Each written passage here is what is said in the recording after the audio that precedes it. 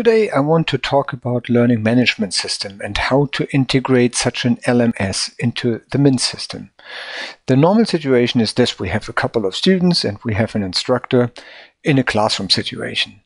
However, today very often we have a very different situation. We don't have any instructor, we just have a student performing some computer-based training. And the student receives the training from an internet cloud.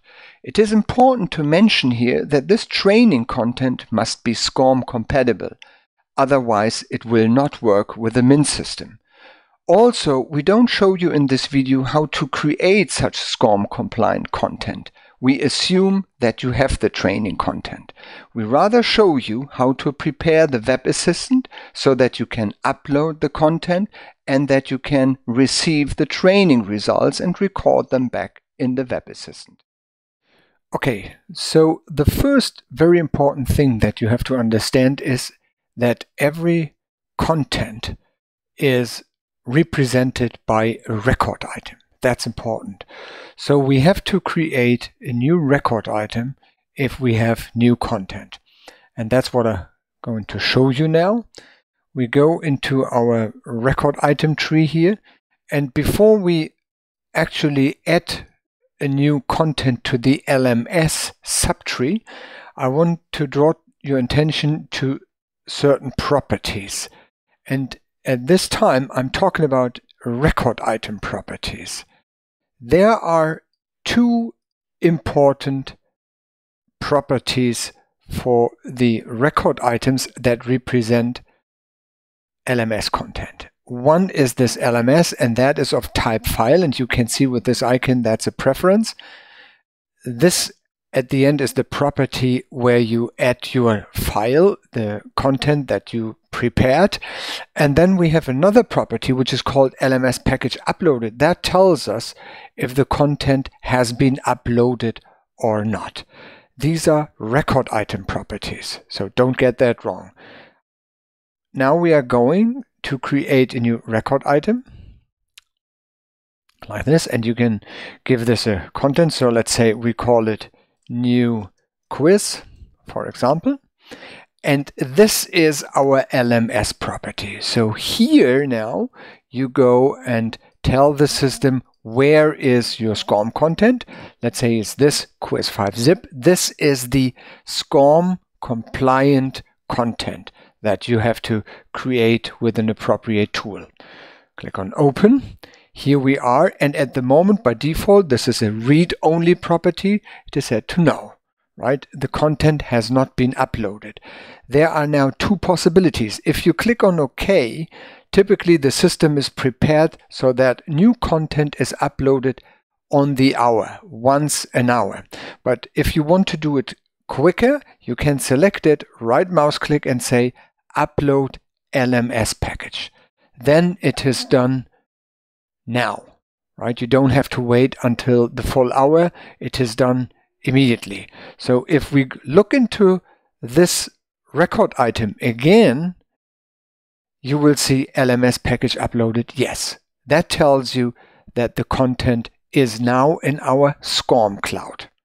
We close this and we go to the MINT page.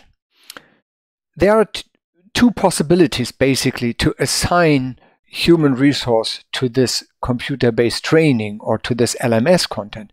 One is it could be part of a complete curriculum. This is something that I'm going to show you in my next video. In this video, you want to assign one of these human resources to do this training. So let's say, for example, A&P Mechanic 3 is assigned to this new quiz, right? You just assign it to it. It's a record item.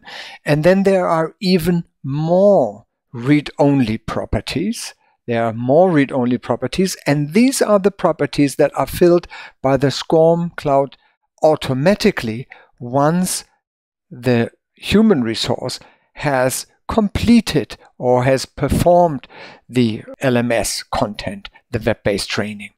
Okay, so at this moment you don't have to do anything here. It's read-only anyway. You just click on apply. These values will be filled automatically. So we click on apply, and that's all you have to do. Now this A&P Mechanic 3 is registered for this web-based training. Okay, so let's assume, for example, he goes into iPhone or any other smartphone like this. He opens that to perform his training.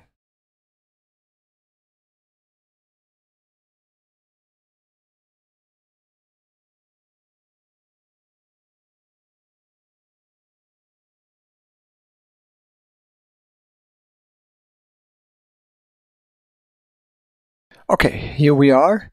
We open the Safari browser on the iPhone and we enter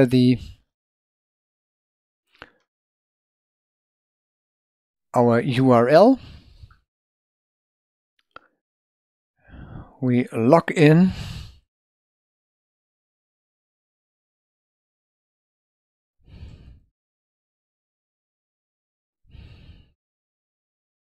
And start the web-based training. New quiz. This is, you can see, the one that we just created. Let's go here.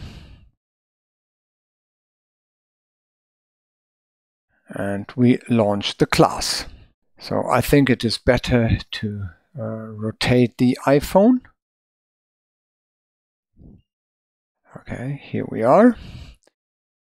And now the student says Mint is the #1 TMS. That's true, of course. Submit.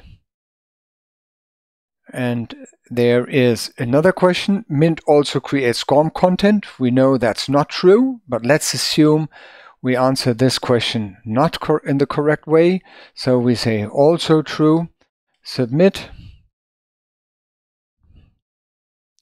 And now the system tells us you scored 10 points. That's all based on the web-based training, on the content. In this example, the maximum score was 20, one correct question, and with one attempt. Everything is fine. Now this person did the training.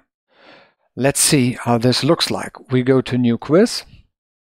Let's say how he did this.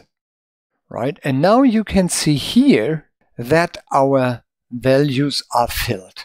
Right? The seconds it took us, the LMS score, the LMS success, everything is recorded here. This is the way that the SCORM cloud sends the results back into the properties of the resource record item. And in my next video, I'll show you how to set it up so that the LMS content is part of a curriculum.